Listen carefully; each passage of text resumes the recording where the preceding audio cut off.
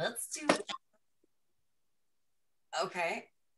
100%. Are you sure? Oh, yes. Okay. Hello, everyone. Welcome to No Beard Shakespeare's production of Macbeth.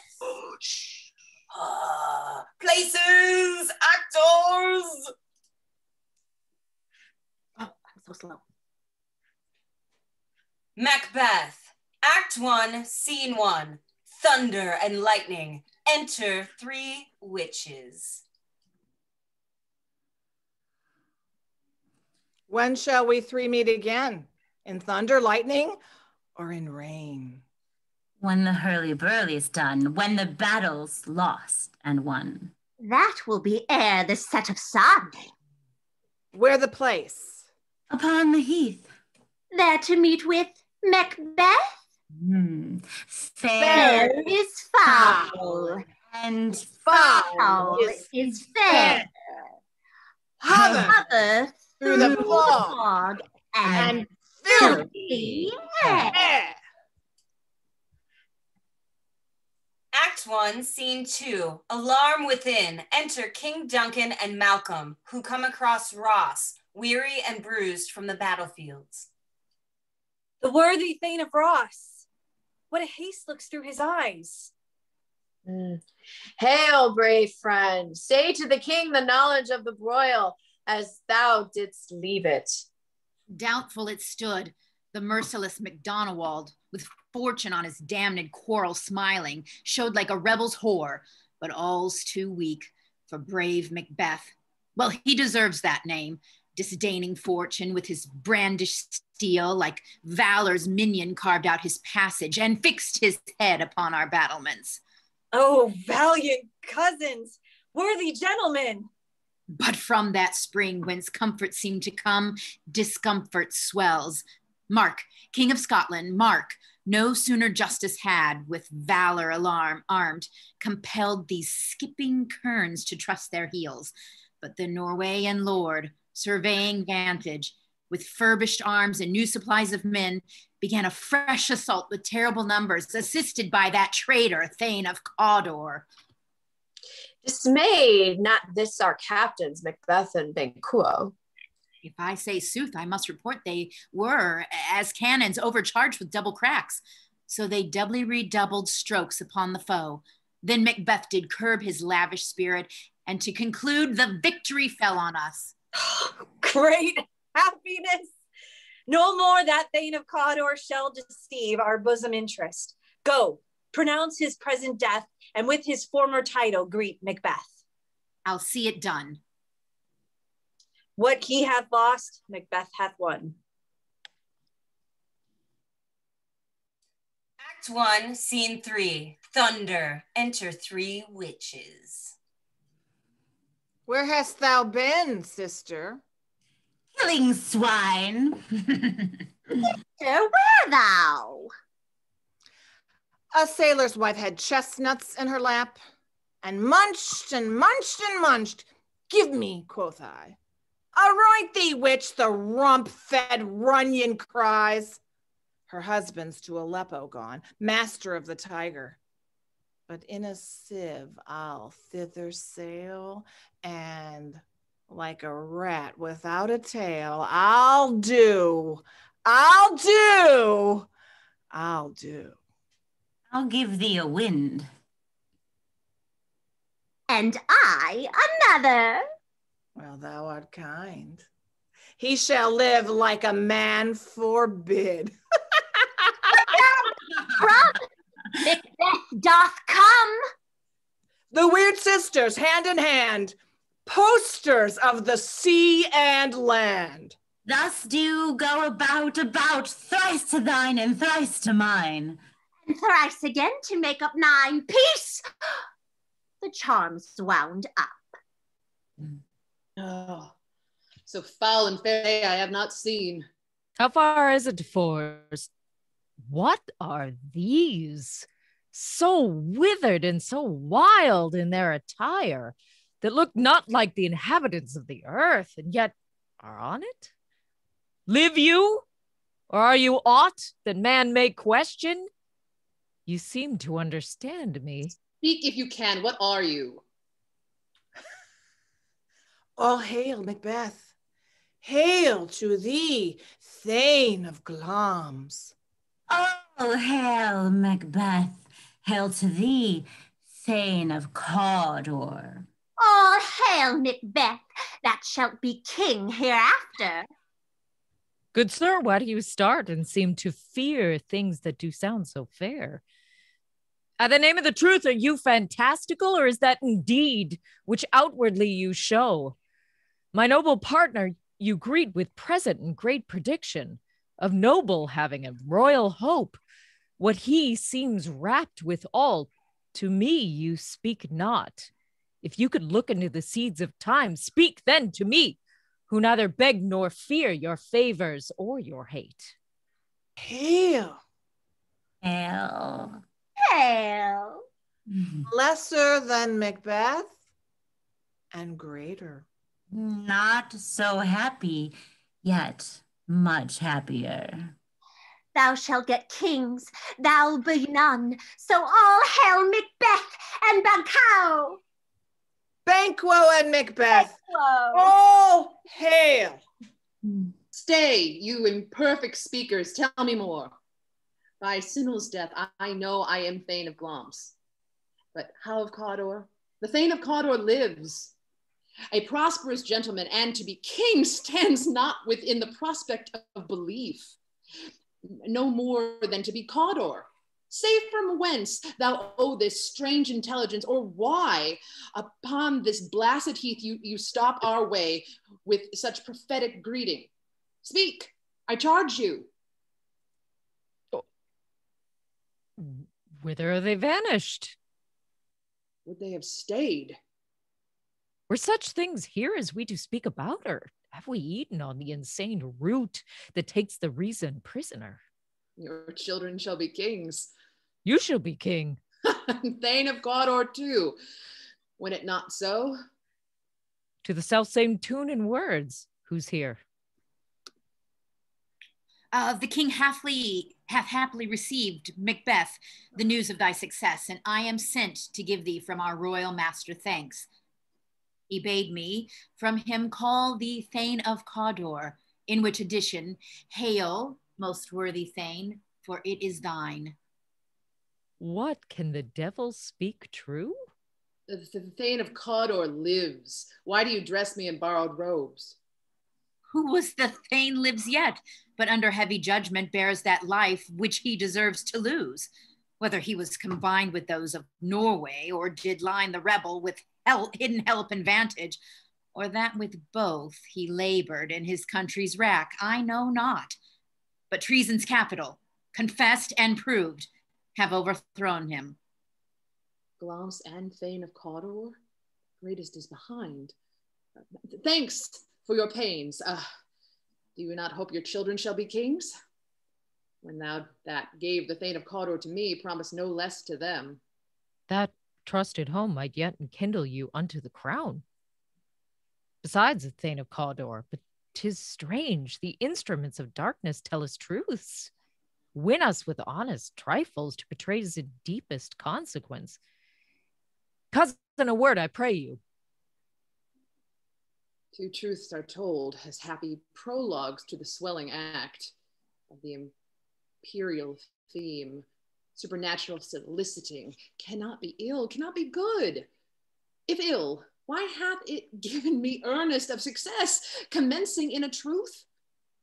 I am Thane of Cawdor.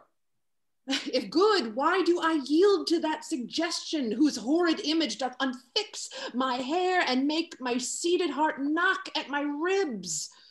My thought, whose murderer yet is but fantastical, shakes so my single state of man. If chance will have me king, why chance may crown me without my stir.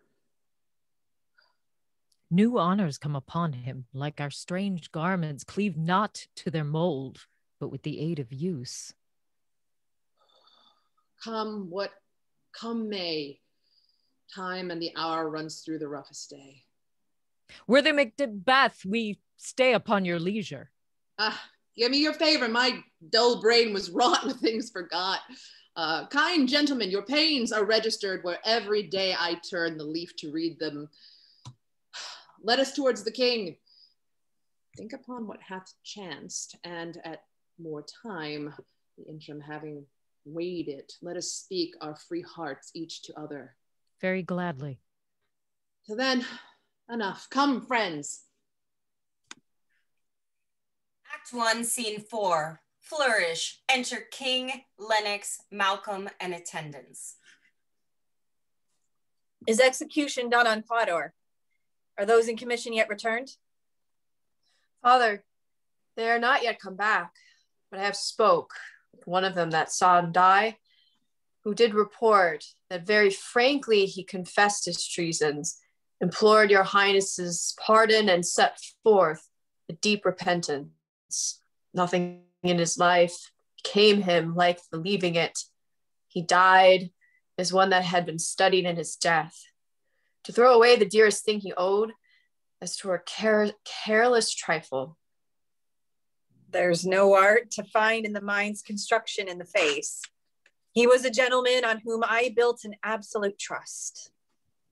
Oh, worthiest cousin, the sin of my ingratitude even now was heavy on me. More is due upon than paid.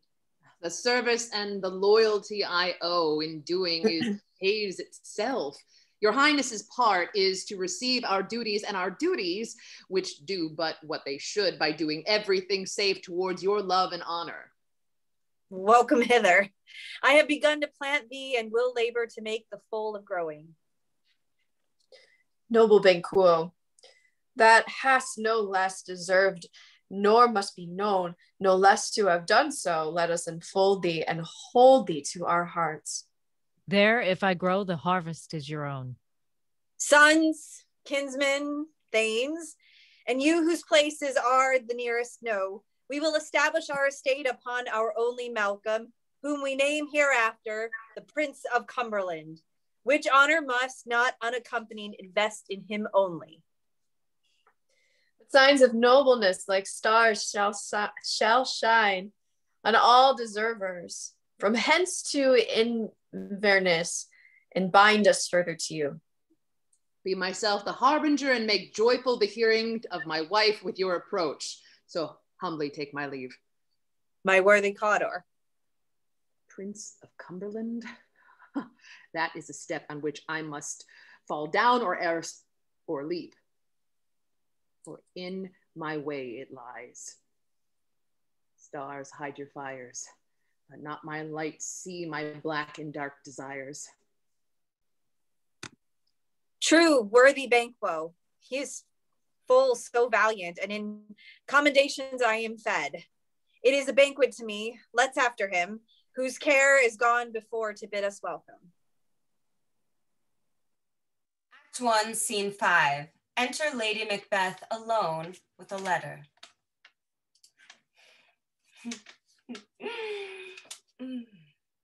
They met me in the day of success, and I have learned by the perfectest report, they have more in them than mortal knowledge. When I burned in desire to question them further, they made themselves air into which they vanished. Whilst I stood wrapped in the wonder of it, came missives from the king, who all hailed me Thane of Cawdor, by which title before these weird sisters saluted me and referred me to the coming of the time with hail, King, thou shalt be. This have I thought good to deliver thee, my dearest partner of greatness, that thou mightst not lose the dues of rejoicing by being ignorant of what greatness is promised to thee. Lay it to thy heart, and farewell.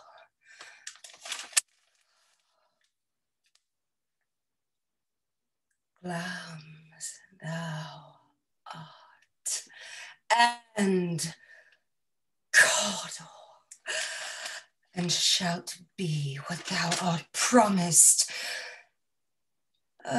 Yet I do fear thy nature is too full of the milk of human kindness to catch the nearest way. Thou wouldst be great, art not without ambition, but without the illness should attend it. Hie thee hither, that I may pour my spirits into thine ear and chastise with thy valor of my tongue all that impedes thee from the golden round, which fate and metaphysical aid doth theme to have thee crowned withal. What is thy tidings? The king comes here tonight. Thou art mad to say it. Is not thy master with him, who, wert so, would have informed me for preparation? So please you, it is true, our Thane is coming. Give him tending. He brings great news.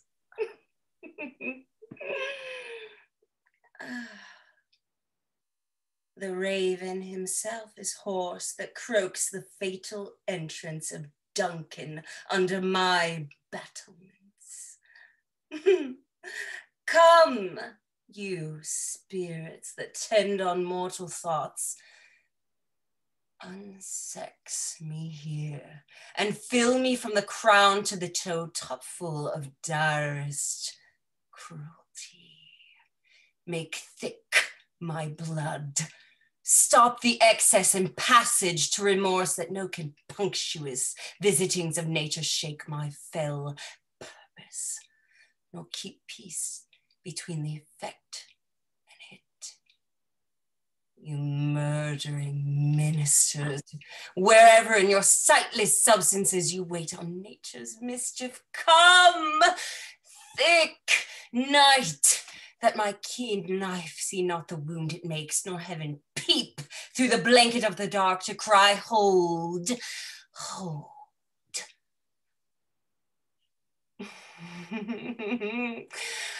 Great glams, worthy Cawdor, greater than both by the all hail hereafter. The letters have transported me beyond the ignorant presence, and I feel now the future in an instant. My dearest love, Duncan comes here tonight. And when goes hence? Tomorrow, as he purposes. Oh, never shall that sun that morrow see. Your face, my Thane, is a book where men may read strange matters. To beguile the time, look like the time. Bear welcome in your eye, your hand, your tongue. Look like the innocent flower, but be the serpent under it. He that's coming must be provided for, and you shall put this night's great business into my dispatch. We will speak further. Only look up clear. To alter favor ever is to fear. Leave all the rest to me. Act 1, Scene 6. Enter King Malcolm Banquo, Ross, and attendants. This castle hath a pleasant seat. The air nimbly and sweetly recommends itself unto the gentle senses. Oh, the heaven's breath smells wooingly here. The air is delicate. See, our honored hostess, the love that follows us sometimes is our trouble, which still we think as love. Herein I teach you how you shall bid God is to us your pains, and thank us for your trouble. All of our service, in every point twice done, and then double done. We're poor and single business to contend against those honors deep and broad, wherewith your majesty loads our house. Give me your hand. Conduct me to mine host, We love him highly and shall continue our graces towards him. By your leave, hostess. Act 1, Scene 7. Enter Macbeth. If it were done, when 'tis done, then 'twere well, it were done quickly. If the assassination could trample up the consequence and catch with his surcease success, that but this blow might be the be all and end all here. We still have judgment here, that we but teach bloody instruction, which being taught return to plague the investor. He's here in double trust. First, as I his kinsman and his subject, strong both against the deed, then as his host, who should against his murderers shut the door, not bear the knife himself. Besides, this Duncan hath bore his faculties so meek, hath been so clear in his great office, that his virtues will plead like angels, trumpet tongued against the deep damnation of his taking off, that tears shall drown the wind. I have no spur to prick the sides of my intent, but only vaulting ambition, which o'erleaps itself and falls on the other. Oh, how now, what news? He has almost supped. Why have you left the chamber? We will proceed no further in this business. He hath honored me of late, and I have bought golden opinions from all sorts of people, which would be worn now in their newest gloss, not cast aside so soon. Was the hope drunk wherein you dressed yourself? Hath it slept since, and wakes it now to look so green and pale at what it did so freely? Art thou afeard, and live a coward in thine own esteem, letting I dare not wait upon I would, like the poor cat in the adage? Prithee, peace. I dare do all that may become a man. Who dares do more is none. What beast was it then that made you break this enterprise to me? When you durst do it, then you were a man. And to be more than what you were, you would be so much more the man.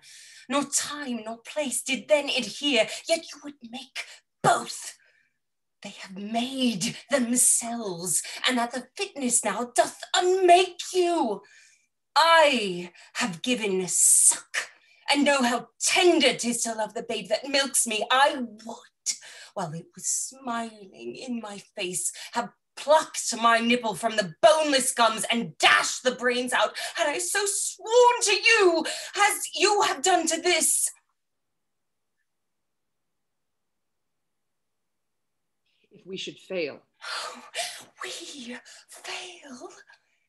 Oh, but screw your courage to the sticking place and we'll not fail.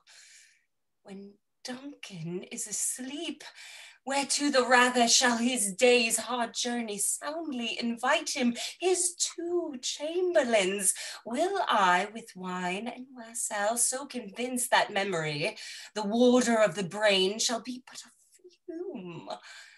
When in a swinish sleep their drenched natures lie as in a death, what cannot you and I perform upon the unguarded Duncan? What not put upon his spongy officers, who shall bear the guilt of our great quell?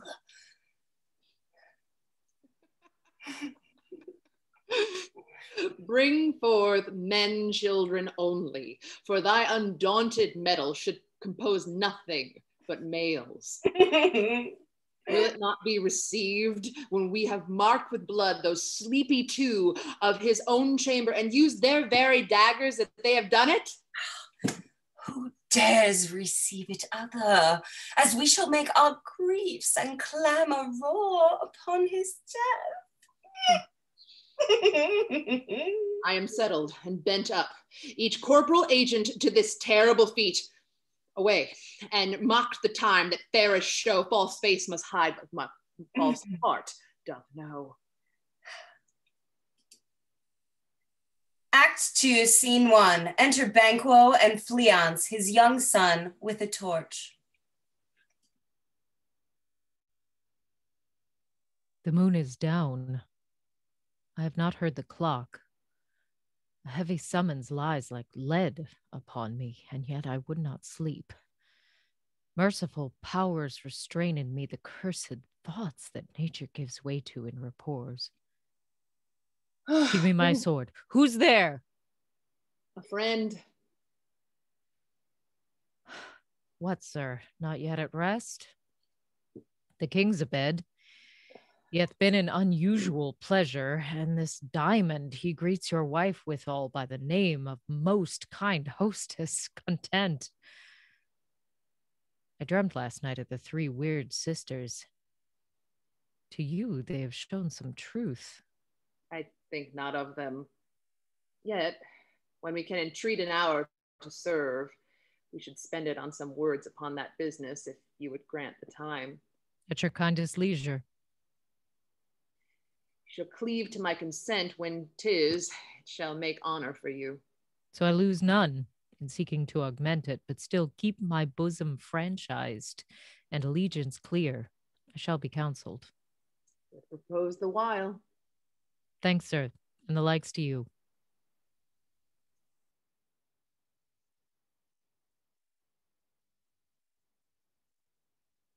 Is this a dagger I see before me?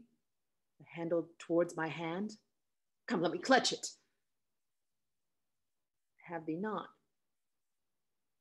And yet I see thee still. Art thou not fatal vision, sensible to feeling as to sight? Or art thou but a dagger of the mind?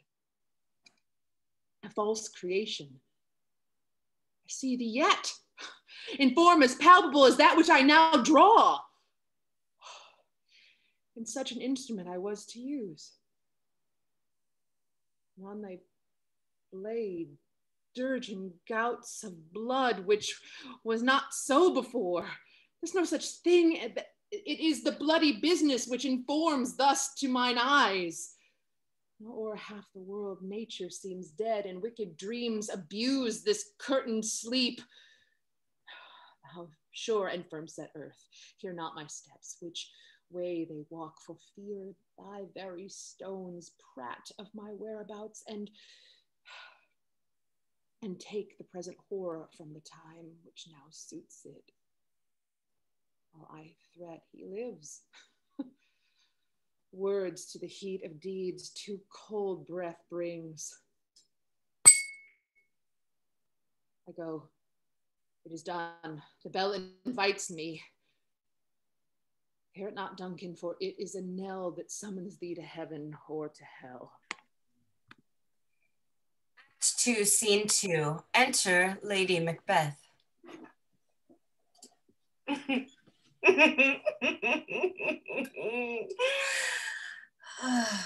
That which hath made them drunk hath made me bold. What hath quenched them hath given me fire. Peace. It was the owl that shrieked, the fatal bellman which gives the sternest good night. He is about it. The doors are open and the servitude grooms do mock their charge with snores. I have drugged their possets that death and nature do contend about them, whether they live or die. Who's there? What ho? I'm afraid they have awaked and 'tis not done. The attempt and not the deed confounds us. Hark. I laid the daggers ready, he could not miss 'em. Had he not resembled my father as he slept, I had done it.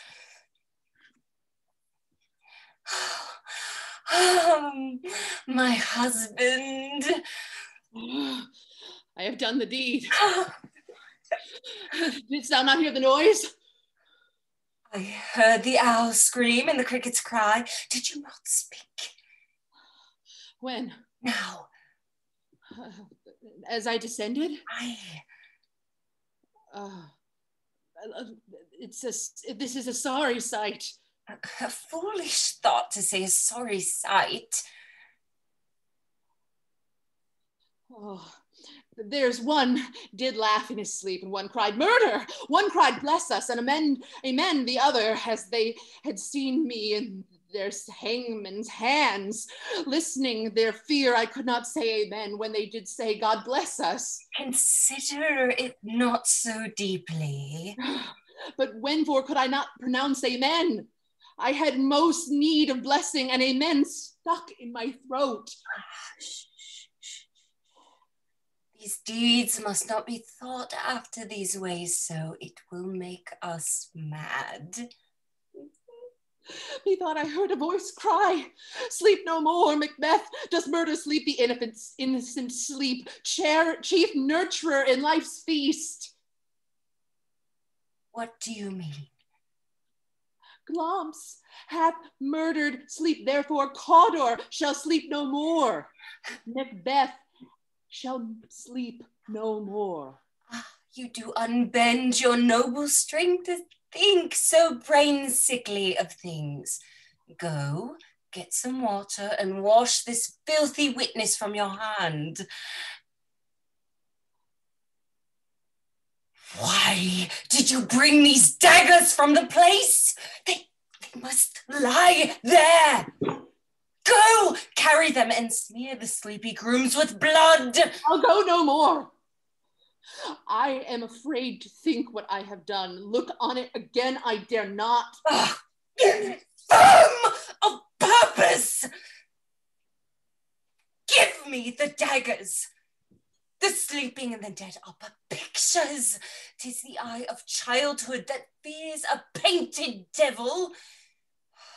If he do bleed, I'll gild the faces of the grooms withal, for it must seem their guilt.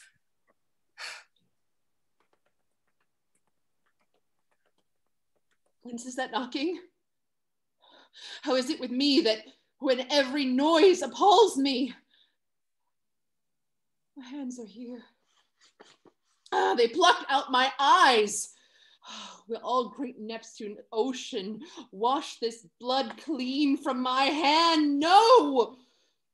This my hand will rather the multitudous seas incarnadine make the green one red.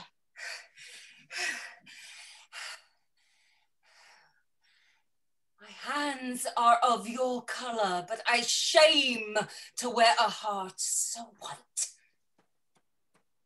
I hear knocking at the south entry. Retire we to our chamber. A little water clears us of this deed. How easy is it then? Your constancy has left you unattended. Hark, be not lost so poorly in your thoughts. To know my deeds were best not know myself. Wake, Duncan, with thy knocking I wits thou couldest. Act 2, Scene 3. Enter Seyton, obviously still drunk from the previous night, knocking within.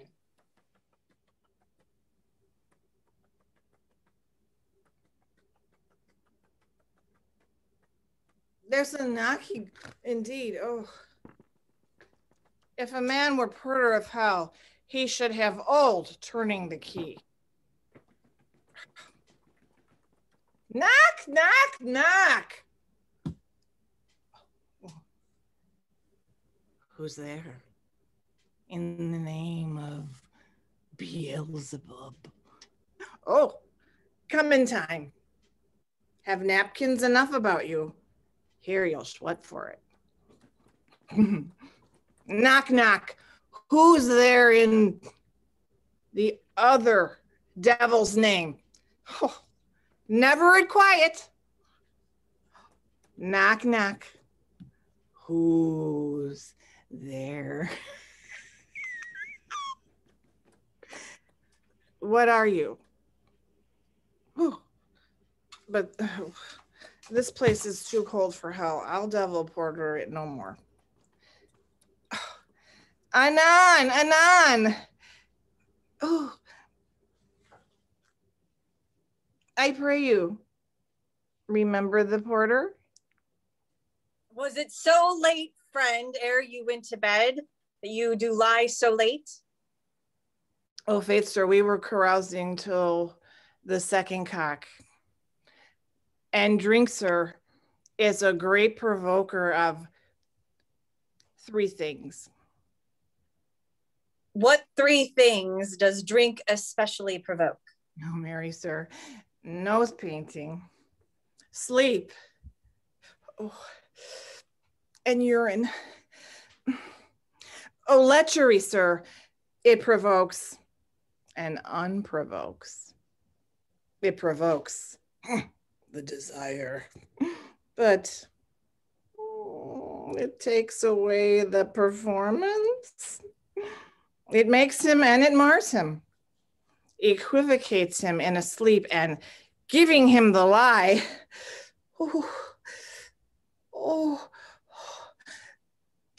Leaves him. I believe drink gave thee the lie last night. Is thy master stirring? Or knocking has awakened him? Here he comes. Good morrow, noble sir. Good morrow, both. Is the king stirring, worthy Thane? Not yet. He did command me to call on him, timely on him. I have almost slipped the hour. I'll bring you to him. I know this is a joyful trouble to you, but yet 'tis one. The labor we delight in physics pain. This is the door. I'll make so bold to call, for 'tis my limited service. Goes the king hence today? He does. He did appoint so. The night has been unruly. Where we lay, lamentings heard in the air, strange screams of death clamored the livelong night. Some say the earth was feverous and did shake. 'Twas a rough night. My young remembrance cannot parallel a fellow to it. Oh, horror! Horror! Tongue nor heart cannot conceive nor thy name. What's the matter? Confusion not hath made his masterpiece.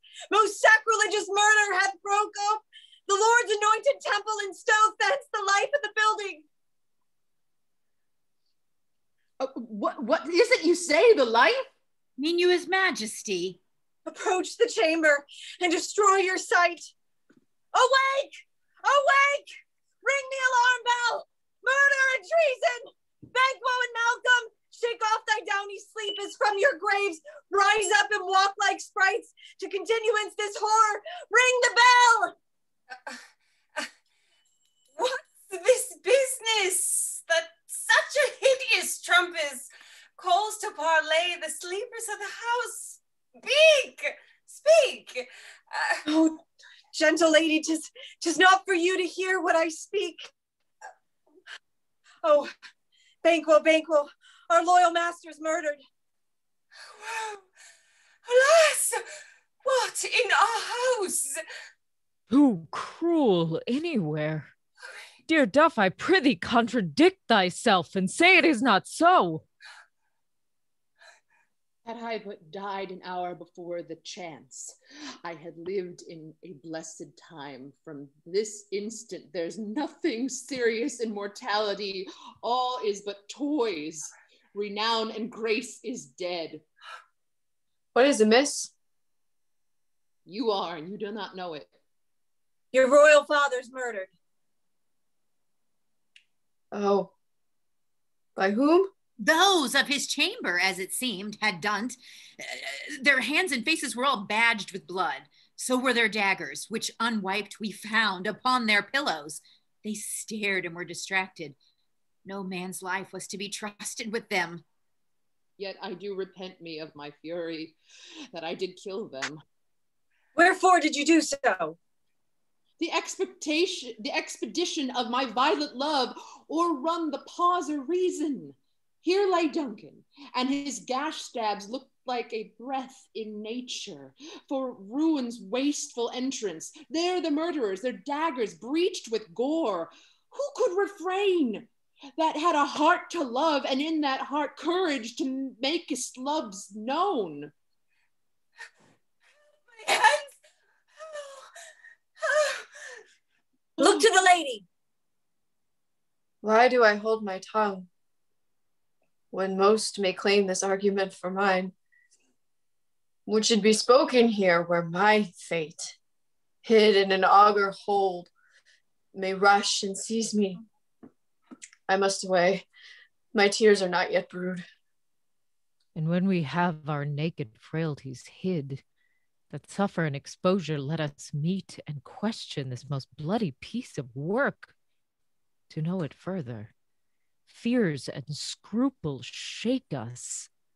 Against the undivulged pretense I fight of treasonous malice. And so do I. So all. Let's briefly put on manly readiness and meet in the hall together. What must I do? I'll not consort with them. To show an unfelt sorrow is an office, which the false man does easy. I'll go to England. There's daggers in men's smiles, the near in blood, the nearer bloody. This murderous shaft that's shot hath not yet lighted, and my safest way is to avoid the aim. Therefore to horse, and let me not be dainty of leave taking, but shift away. There's warrant in that theft, which steals itself where there's no mercy left.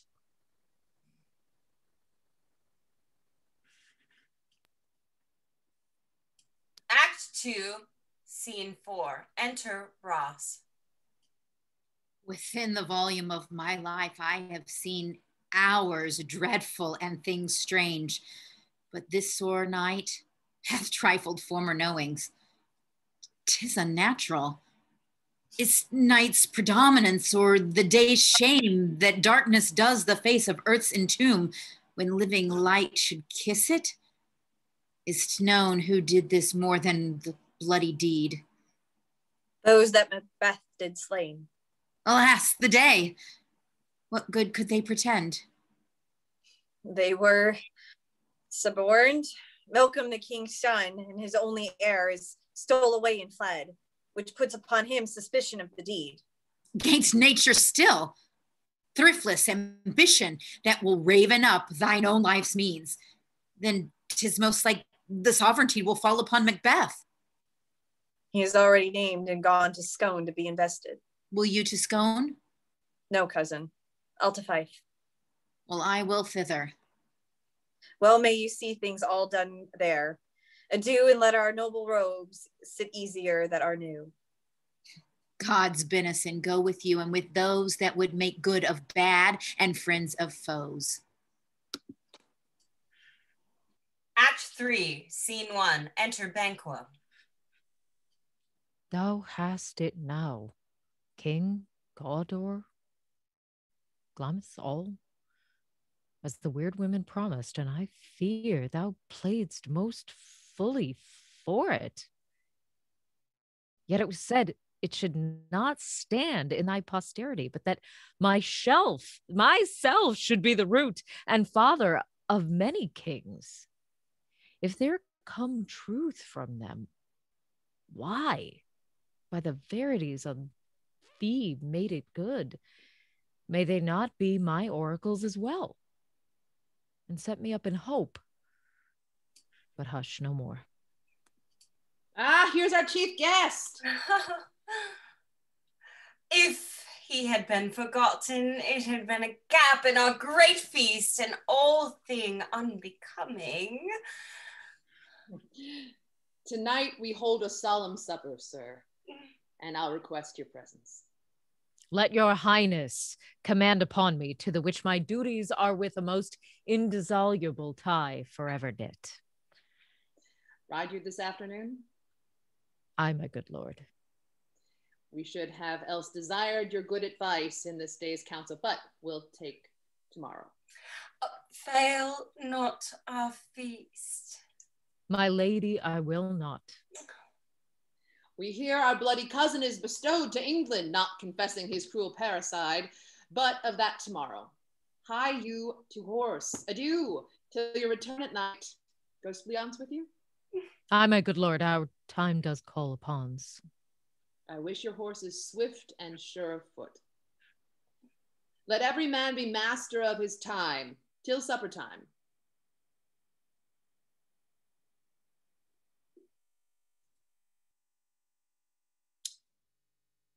To be thus is nothing, but to be safely thus.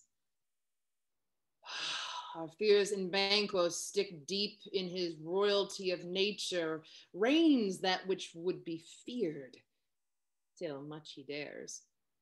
And to the dauntless temper of his mind, he hath a wisdom that doth gild his valor to act in safety. There is none but he whose being I do fear, and under him my genius is rebuked. As it is said, Mark Antony was by Caesar.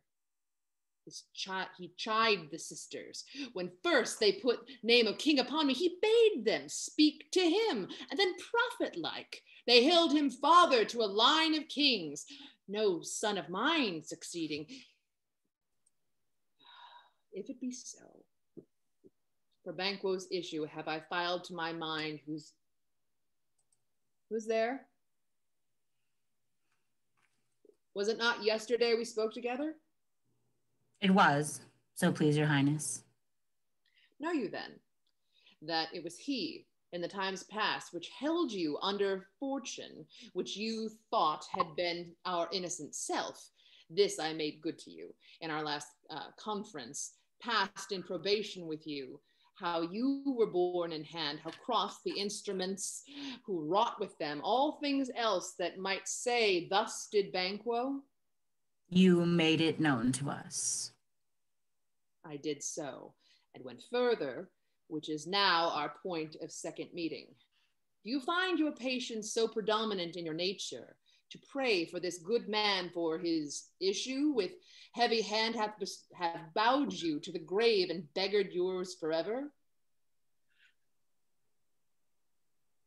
I am one, my liege, whom the vile blows and buffets of the world have so incensed that I am reckless what I do to spite the world.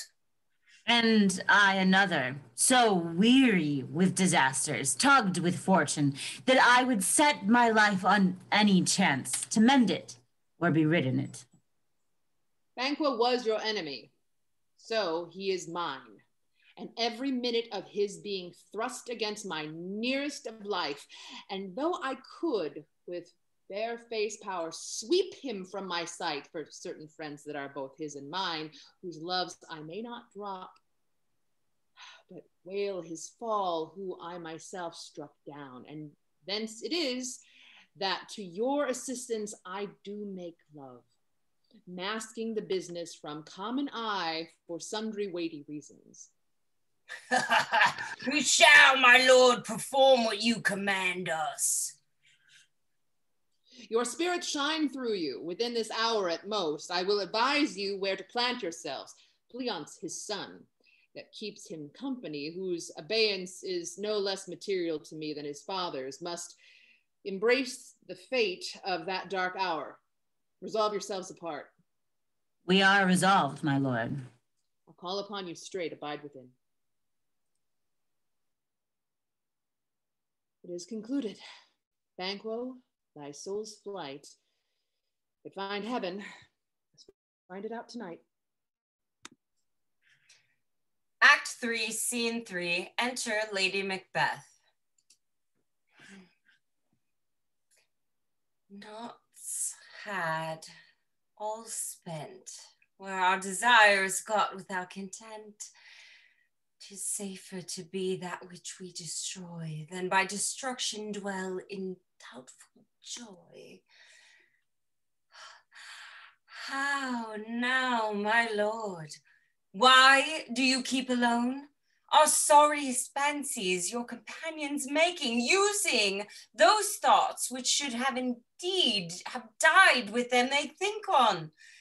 Things without all remedy should be without regard. What's done is done.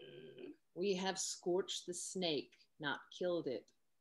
But let the frame of things disjoint, both the worlds suffer. Ere we will eat our meat in fear and sleep in the affliction of these terrible dreams that shake us nightly. Better be with the dead than on torture of the mind to lie in restless ecstasy. Duncan is in the grave, and he sleeps well.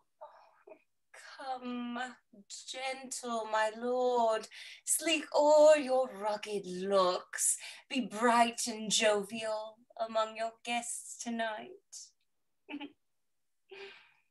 So shall I, love. Full of scorpions is my mind, dear wife. No, you must leave this. Thou knowest that Banquo and his Fleance lives. There's comfort yet, they're assailable. What's to be done? Be innocent of the knowledge, dearest Chuck, till thou applaud the deed. Come, sealing night, scarf up the tender eye of pitiful day. Thou marvelous at my words, but hold thee still. Things bad begun make strong themselves by ill. So pretty. Go with me. Act 3, Scene 3, enter 3 murderers. But who did bid thee join with us? Macbeth. He needs not our mistrust, since he delivers our offices, and what we have to do to the direction guessed. Well, then stand with us. Near approaches the subject of our watch. Hark, I hear horses. Give us light there, ho! A light, a light! 'Tis he. Stand to it. It will be a rain tonight. Let it come down. Oh, treachery! Fly, good fiancé, fly! Fly, fly, thou mayest revenge! There's but one down. The sun is fled. We have lost best half of our affair. Well, let's away and say how much is done.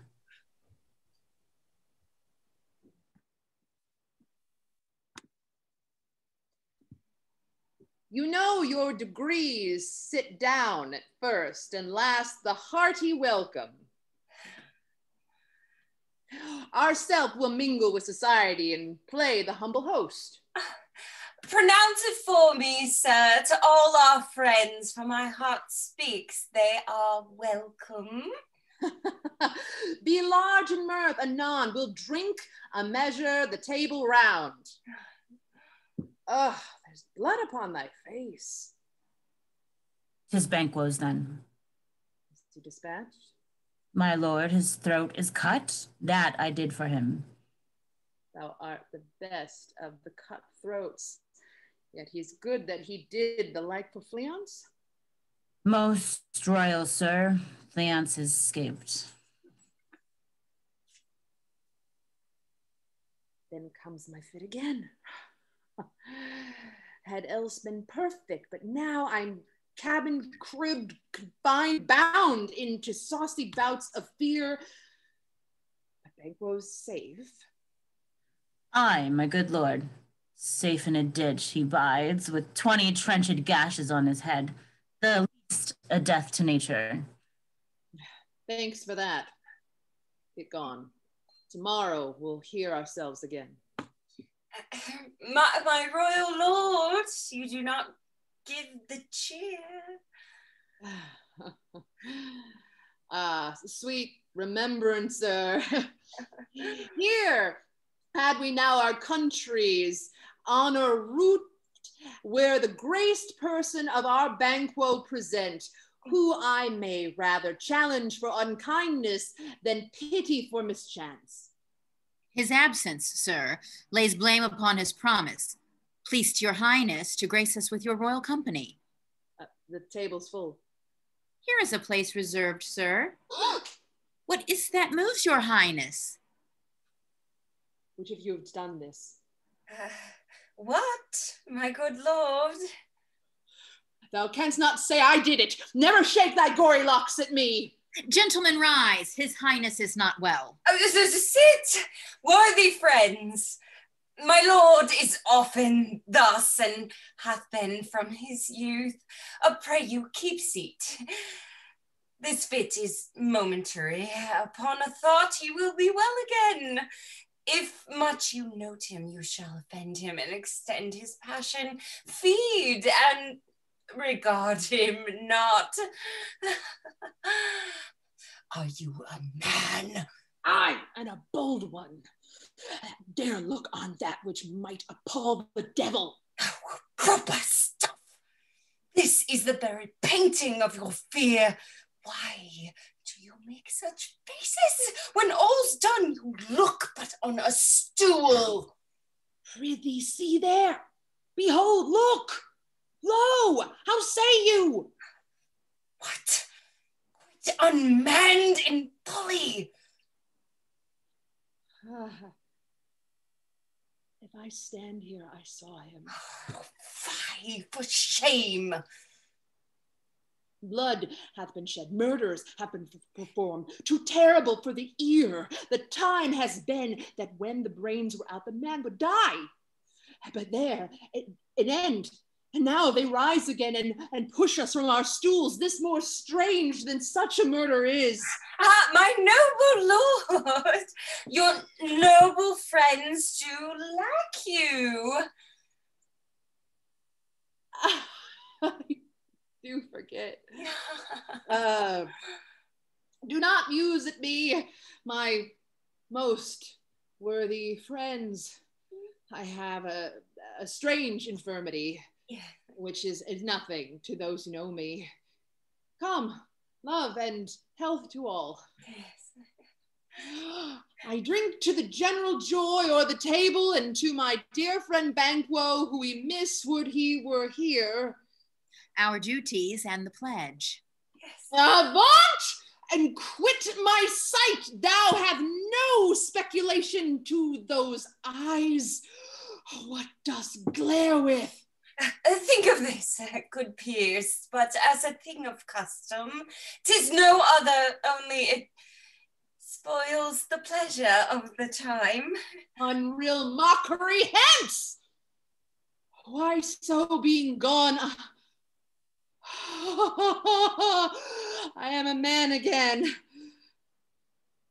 Pray you all sit. Sit still. You have displaced the mirth, broke the good meeting, which with most admired disorder. Can such things be? Where now I think you can behold such sights and keep the natural ruby of your cheeks when mine is blanched with fear. What sights, my lord? I pray you, speak not. He grows worse and worse. Questions enrage him. At once, good night. Good night and better health. Attend his majesty. A kind good night to all. It will have blood, they say. Blood will have blood. What is the night? Almost at odds with morning, which is which. How sayest thou that MacDuff denies his person at our great bidding? Did you send to him, sir? I hear it by the way, but I will tomorrow to the weird sisters. More shall they speak, for now I am bent to know by the worst means the worst. For mine own good, strange things I have in head that will to hand, which must be acted ere they be scanned. You lack the season of all natures. Sleep. Come, go to sleep. And strange in self-abuse is the initiate fear that wants hard use. We are yet to be young indeed.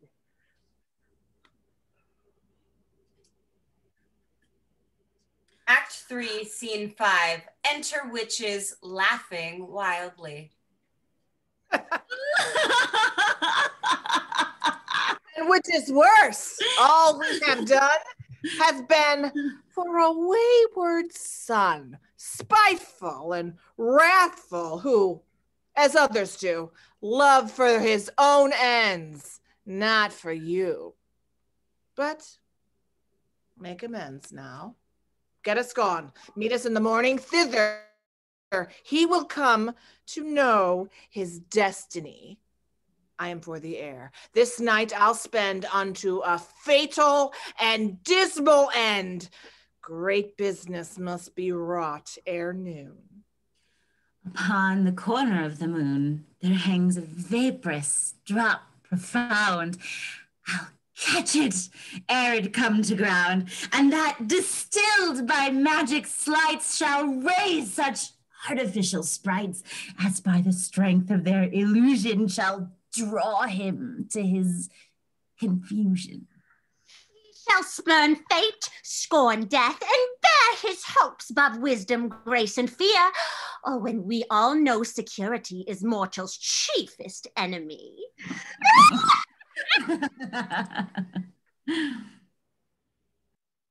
Things have been strangely born. The gracious Duncan was pitied of Macbeth. Marry, he was dead. And the right valiant Banquo walked too late, whom you may say, if it please you, Fleance killed. For Fleance fled. Men must not walk too late. Yet I say, Macbeth has borne all things well. But peace, for from broad words, and 'cause he failed his present at the tyrant's feast, I hear MacDuff lives in disgrace. The son of Duncan, from whom this tyrant holds the due of birth, lives in the English court and is received of the most pious Edward with such grace that the malevolence of fortune nothing takes from his high respect. Thither Macduff is gone to pray that holy king upon his aid, to wake Northumberland and warlike Siward, that by the help of these we may again give our tables meat, sleep to our nights, free from our feast and banquets' bloody knives, do faithful homage and receive free honors, all which we pine for now. And this report hath so exasperated Macbeth that he prepares for some attempt of war. Macduff may soon return to this our suffering country under a hand accursed. I'll send my prayers with him. Act 4, Scene 1. Thunder. Enter 3 witches. Round about the cauldron go, in the poison entrails throw. Sweltered venom, sleeping got, boil thou first in the charmed pot. Double, double, toil and trouble. Fire burn and cauldron bubble. Eye of newt and toe of frog, wool of bat and tongue of dog, for a charm of powerful trouble, like a hell broth boil and bubble. Double, double, toil and trouble, fire burn and cauldron bubble. Finger of birth, strangled babe, ditch delivered by a drab, make the gruel thick and slab, and thereto a tiger's children, forth the ingredients of our cauldron, double, double, toil and trouble, fire burn and cauldron bubble. And now, about the cauldron sing, enchanting all that you put in. By the pricking of my thumb, something wicked this way comes. Open, locks, whoever knocks. How now, you secret black and midnight hags? What is it you do? A deed without a name. I conjure you by that which you profess. How are you come to know it? Answer me to what I ask you. Speak. And Will answer. Tell me, thou unknown power. Macbeth! Macbeth! Macbeth! Beware, MacDuff. Where'er thou art, for thy good caution thanks. Thou hast harped my fear all right, but one word more. We will not be commanded. Here's another, more potent than the first. Macbeth, Macbeth, Macbeth, be bloody, bold, and resolute. Laugh to scorn the power of man, for none of woman born shall harm Macbeth. Then live, Macduff, what need I fear of thee? But yet I'll make assurance double sure, and take a bond of fate, thou shalt not live. Macbeth, Macbeth, Macbeth shall never vanquished be until great Burnham, would to high Duncan hill, shall come against him. Will never be. My heart throbs to know one thing. Tell me if art tells so much. Shall Banquo's issue ever reign in this kingdom? Seek to know no more. I will be satisfied. Deny me this, and an eternal curse fall on you. Let me know. Show. Show his eyes and grieve his heart. Come, like shadows. So Depart. A show of 8 kings parades, and Banquo last, who stares at Macbeth, then exits. Art too like the spirit of Banquo. Down!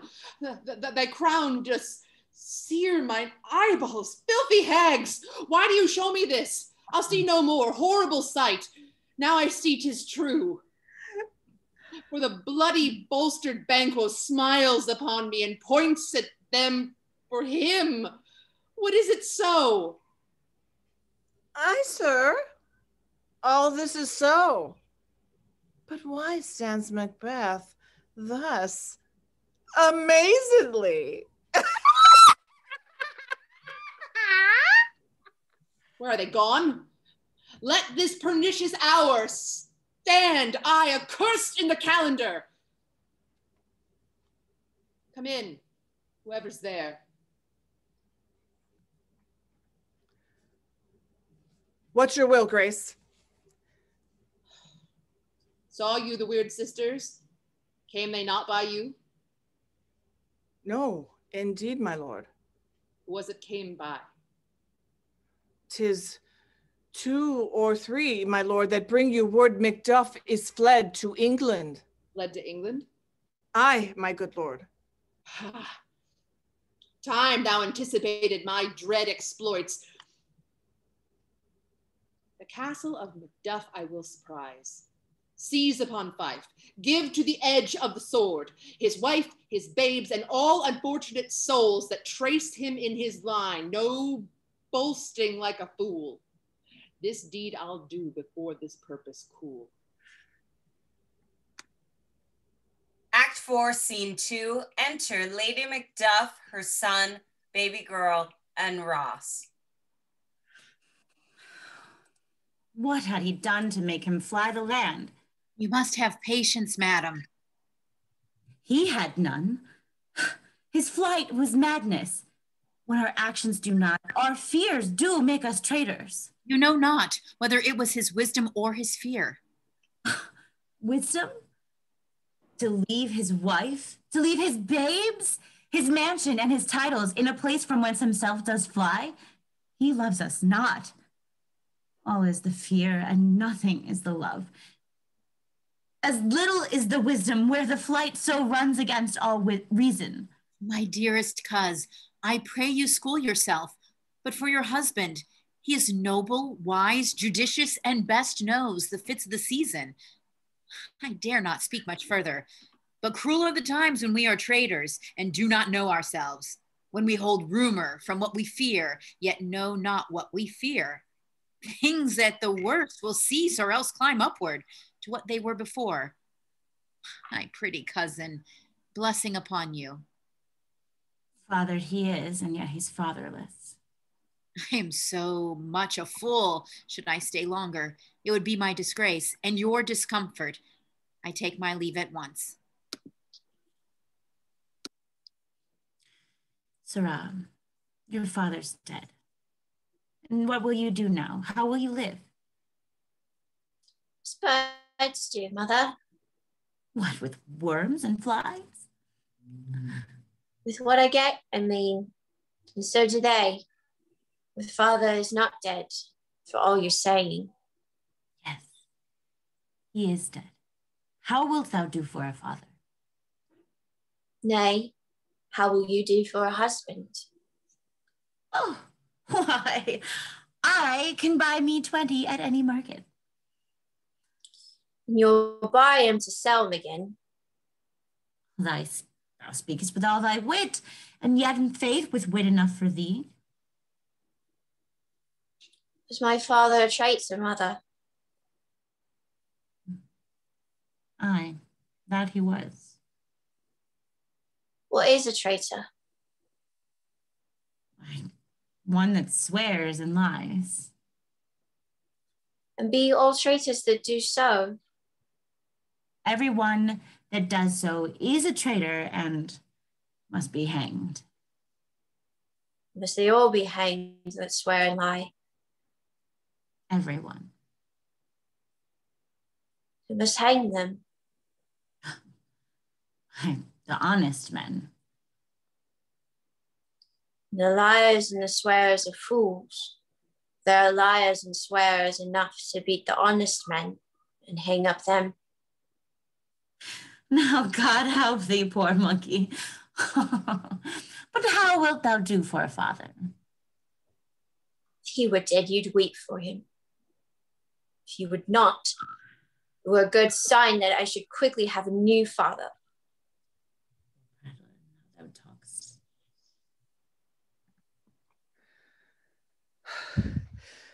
Bless you, fair dame. I am not to you known.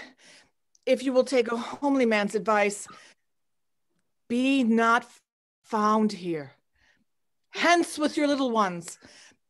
I doubt some danger does approach you nearly.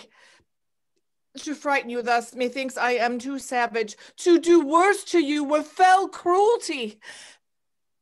Oh, heaven preserve you. I dare no longer abide here. Whither should I fly? I have done no harm. But I remember now I am in this earthly world where to do harm is often laudable, to do good sometime accounted dangerous folly. Why then, alas, do I put up that womanly defense to say I have done no harm? What are these faces?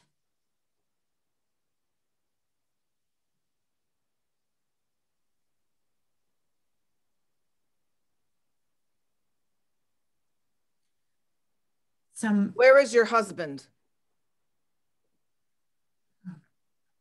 I hope in no place so unsanctified, where such as thou mayst find him. He's a traitor. Thou liest, thou shag-haired villain! What, you egg?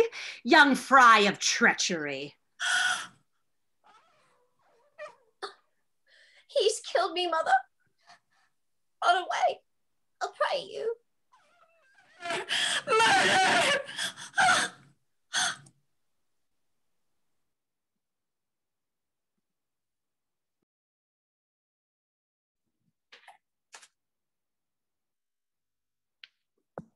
Act 4, Scene 3. Enter Malcolm and MacDuff.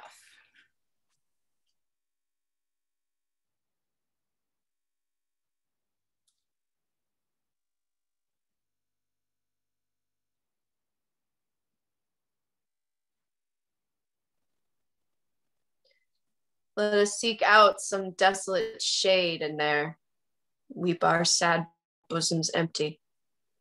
Let us rather hold fast the mortal sword and like good men bestride our downfall withdrawn, new sorrows strike heaven in the face, that it resounds as if it felt with Scotland and yelled out like a syllable of dollar. What I believe I'll wail, this tyrant whose sole name blisters our tongues was once thought honest. You've loved him well. He hath not touched you yet. I am young, but something you may deserve of him through me and wisdom to offer up a weak, poor, innocent lamb to appease an angry God. I am not treacherous. But Macbeth is. A good and virtuous nature may recoil in an imperial charge, but I shall crave your pardon. That which you are, my thoughts cannot transpose. Angels are bright still, though the brightest fell. I have lost my hopes. Perchance even there where I did find my doubts. Let not my jealousies be your dishonors, but mine own safeties. You may be rightly just, whatever I shall think. Bleed, bleed, poor country. I would not be the villain that thou thinkest for the whole space that's in this tyrant's grasp, and the rich east to boot. Be not offended. I speak not as an absolute fear of you. I think our country sinks beneath the yoke. It weeps, it bleeds, and each day a gash. When I shall tread upon the tyrant's head or swear it on my sword, yet my poor country shall have more vices than it had before. By him that shall succeed. What should he be? It is myself, I mean, in whom I know all the particulars of vice so grafted that when they shall be opened, black Macbeth will seem as pure as snow being compared with my confineless harms. Not in the legions of horrid hell can come a devil more damned and evil to top Macbeth. The cistern of my lust and of my desire, all continent impediments would overbear, that did oppose my will better Macbeth than such an one to reign. Boundless interference in nature is a tyranny. It hath been the untimely emptying of happy throne and fall of many kings. But fear not to take upon you what is yours. You know thy royal father was a most sainted king. I put myself to thy direction and unspeak my own detraction here abjure. The taints and blames I laid upon myself. And no time broke my faith would not betray the devil to his fellow and delight. No less in truth than life. What am I truly? Is thine and my poor country's to command. Now will together and the chance of goodness be like our warranted quarrel. 'Tis hard to reconcile. My ever gentle cousin, come hither. What's the newest grief? Each minute teems a new one. When I came hither to transport the tidings, which I have heavily borne, there ran a rumor of many worthy fellows that were out, which was to my belief witnessed the rather, for that I saw the tyrant's power afoot. Now is the time of help. Your eye in Scotland would create soldiers, make our women fight. We are coming thither. Gracious England hath lent us good Siward and 10,000 men. What I could answer, this comfort with the like, but I have words that would be howled out in the desert air, where hearing should not latch them. If it be mine, keep it from me. Keep it not from me. Quickly, let me have it. Let not your ears despise my tongue forever, which shall possess them with the heaviest sound that ever yet they heard. Your castle is surprised, your wife and babes savagely slaughtered. Merciful heaven! What man gives sorrow words? My children too? Wife, children, servants, all that could be found. My wife killed too? I have said. Comforted. Let's make us medicines of our great revenge to cure this deadly grief. He has no children! Oh, my pretty ones. In one fell swoop. Dispute it like a man. I shall do so, but first I must feel it like a man. I cannot but remember such things that were most precious to me. Sinful MacDuff, they were all struck for thee. Not that I am not for their own demerits, but for mine. Be this the whetstone of your sword. Let grief convert to anger. Blunt not the heart, enrage it. Oh, I could play the woman with mine eyes and brag it with my tongue, but gentle heaviness can short all intermission. But gentle heavens, cut short all intermission front to front. Bring thou this friend of Scotland and myself within my sword's length. See him, if he escape, heaven forgive him too. This tune goes manly. Come, go we to the king. Our power is ready. Our lack is nothing but our leave. Macbeth is ripe for shaking. Receive what cheer you may. The night is long that never finds the day.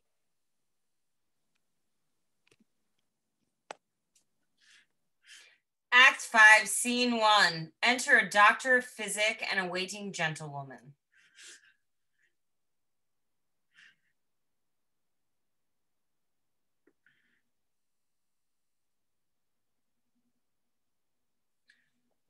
Doctor, Amanda, doctor. where art thou, doctor? Oh, I perhaps did not notice that this was a scene that I was in. I have 2 nights watched with you, but can perceive no truth in your report. When was it she last walked? since his majesty went into the field, I have seen her rise from her bed, throw her nightgown upon her unlock her closet, take forth paper, fold it, write upon, read it, afterwards seal it, and again return to bed. Yet all this while in a most fast asleep.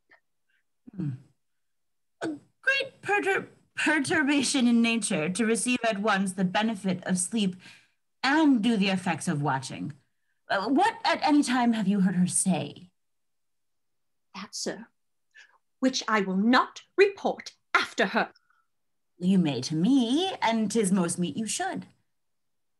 Neither to you nor anyone, having no witness to confirm my speech. Lo you, here she comes. This is her very guise, and upon my life, fast asleep. Observe her, stand close. Shh. You see her eyes are open. Aye, but their sense are shut. What if she does now? Well, look how she rubs her hands. It is an accustomed action with her to seem thus washing her hands. I have known her to continue in this a quarter of an hour. Yes. Here's a spot. Hark, she speaks. Out! Damned spot! Out! I say! Oh, 1, 2. Then 'tis time to do it.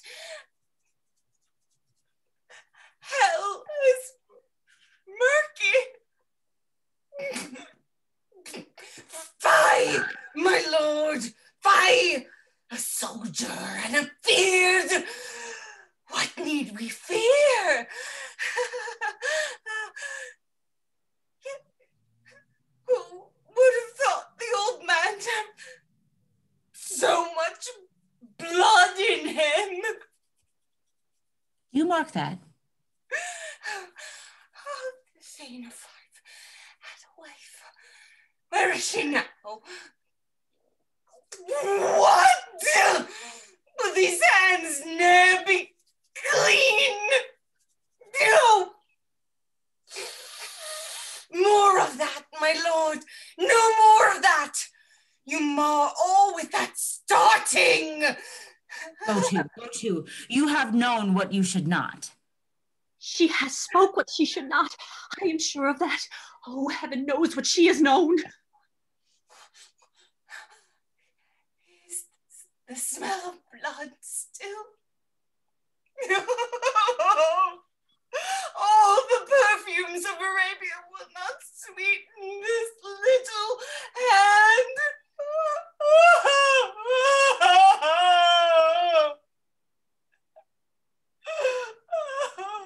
This disease is beyond my practice. Wash your hands. Put on your nightgown. Look not so pale. I tell you yet again, Banquo's buried. He cannot come out of his grave. Even so.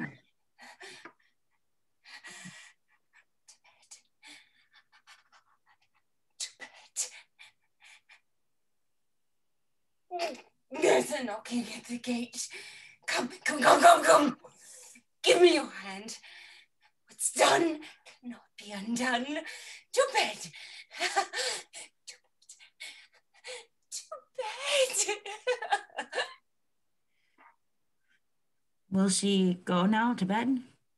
Directly.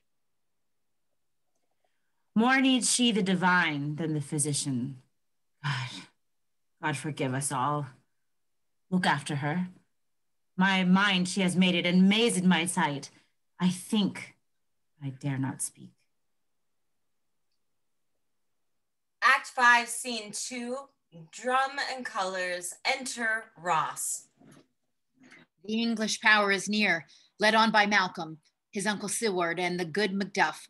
Revenge is burn in them, for their dear causes would to the bleeding and the grim alarm excite the mortified man.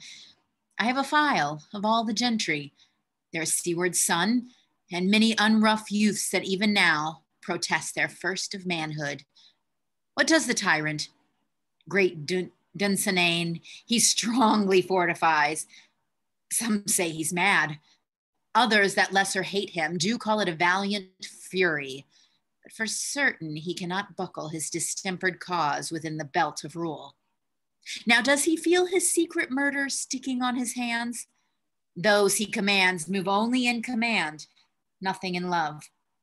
Now does he feel his title hang loose about him like a giant's robe upon a dwarfish thief? Well, march we on to give obedience where 'tis truly owed, to do the sovereign flower and to drown the weeds. Make we our march towards Burnham. Act 5, Scene 3. Enter Macbeth, Doctor, and Seyton.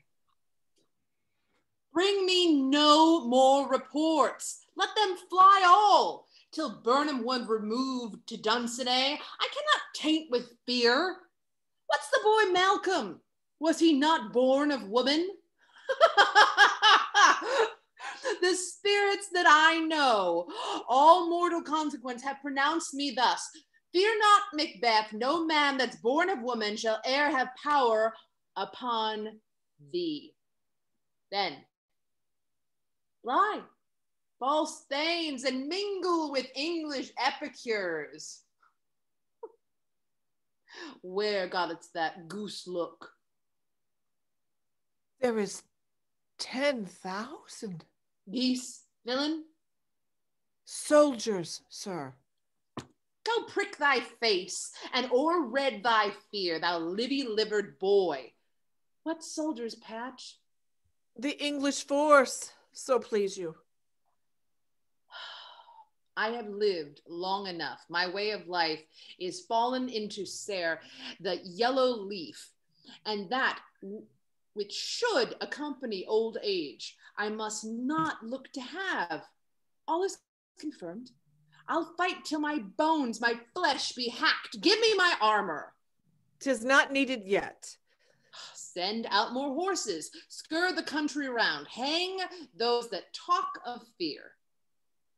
Give me mine armor.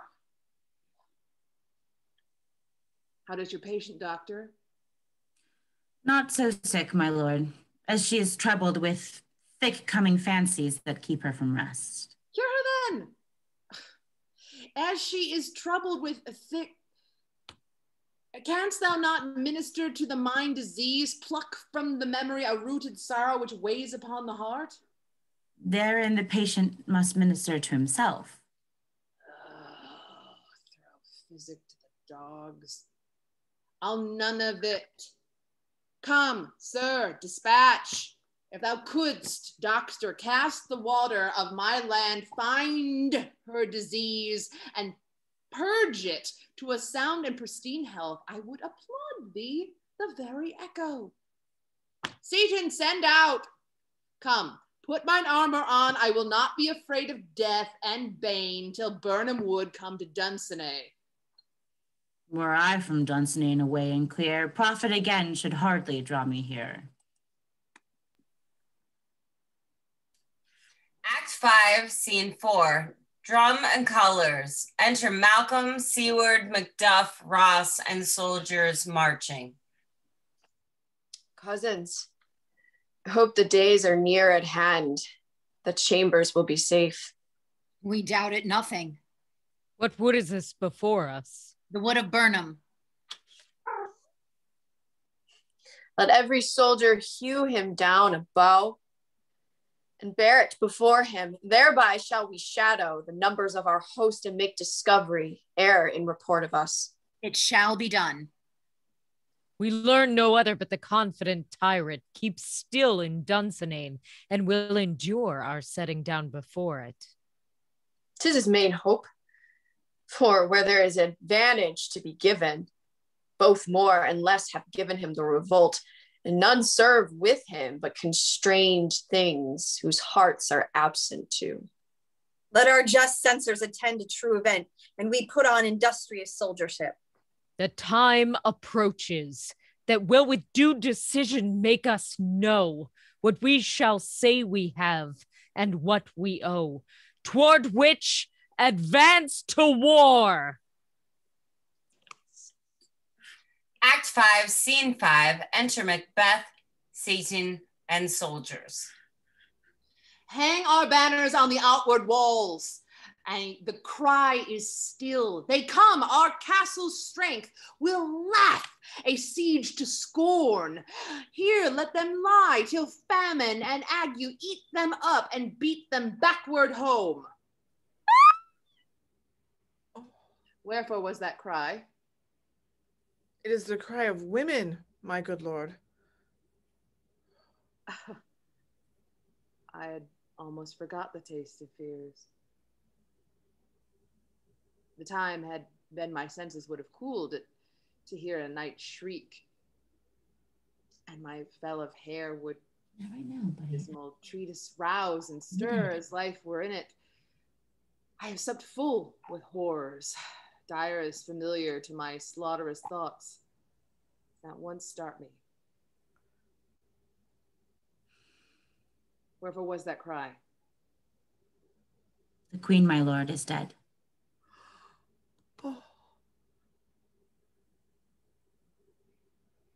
She should have died hereafter. There would have been time for such a word.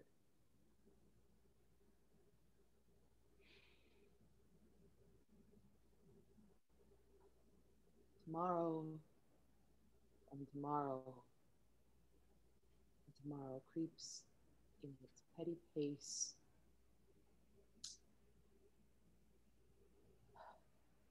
Away to dusty death, out, out, brief candle. Life's the walking shadow of a poor player who struts and frets his hour upon the stage and then is heard no more. It is a tale told by an idiot full of sound and fury, signifying nothing.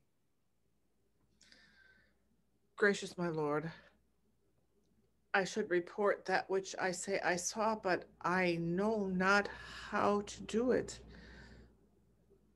Say, sir. I looked toward Burnham, and anon methought the wood began to move. Liar and slave! Let me endure your wrath if it not be so. I say, a moving grove. If thou speakst false, upon the next tree shalt thou hang alive. I put in resolution and begin to doubt the equivocation of the fiend that lies like truth. Fear not till Burnham Wood do come to Dunsinane, and now a wood comes to Dunsinane. Arm, and out! I gain to be wary of the sun and wish the estate of the world were not undone. Act 5, Scene 6, Drum and Colors. Enter Malcolm, Siward, Siward's son, MacDuff, and their army. Now show like those you are, you, worthy uncle, shall with my cousin, your right noble son, lead our first battle. Worthy Macduff, and we shall take upon us what else remains to do according to our order. Fare you well. Do we but find the tyrant's power tonight, let us be beaten if we cannot fight. Make all our trumpets speak. Give them all breath, those clamorous harbingers of blood and death. Act 5, Scene 7, Enter Macbeth, Sounds of War. They have tied me to the stake, and I cannot fly, but bear-like I must fight the course. What's he that was not born of woman? Such a one am I to fear or none. What is thy name? Now be afraid to hear it. No, thou shalt callest thyself a hotter name than any is in hell. My name's Macbeth. The devil himself could not pronounce a title more hateful to mine ears. Nor more fearful. Thou liest, a born tyrant. With my sword, I'll prove the lie thou speakest. Ha! Oh, I was born of woman.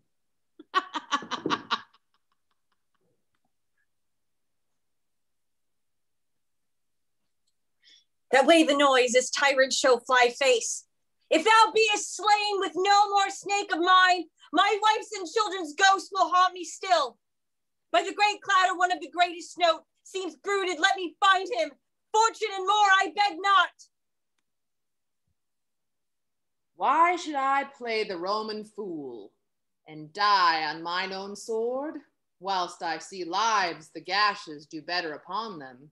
Turn, hellhound, turn! Oh, of all the men I have avoided thee. Get thee back! My soul is too charged with blood of thine already. I have no words. My voice is in my sword, thou bloodiest villain! Let fall thy blade on vulnerable crests. I bear a charmed life, that which must not yield to one of woman born. Despair thy charm, and let the angels whom thou still servest, that thou, Macduff, was so untimely ripped from his other's robe. Accursed be the tongue that tells me so, for it hath cowed me better part of a man. I'll not fight with thee. Then yield thee, coward. We'll have thee a narrow monsters are, painted on the pole, and under which here you see the tyrant. I will not yield to kiss the ground on young Malcolm's feet and be baited by the rabble's curse. I throw my warlike shield. Lay on, Macduff, and damn be him that first cries, hold, enough.